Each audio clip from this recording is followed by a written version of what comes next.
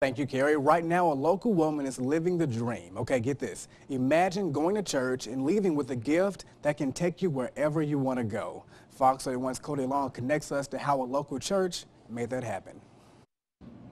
For the past couple of years, Pastor Lawrence Knighton at St. James Baptist Church in Baconton has been committed to giving back to his community and congregation. Today, we saw that firsthand when Faye James was given the keys to a 1997 Buick Skylark. Did this when our car broke down? It was an emotional morning for her and her family, and she never expected it to happen to her. Never would have thought. Yeah, I was just having trouble with my own car, the one that I have originally. It's just so amazing. It's our third vehicle that we have given away in the last couple of years, and all of them have been to deserving members.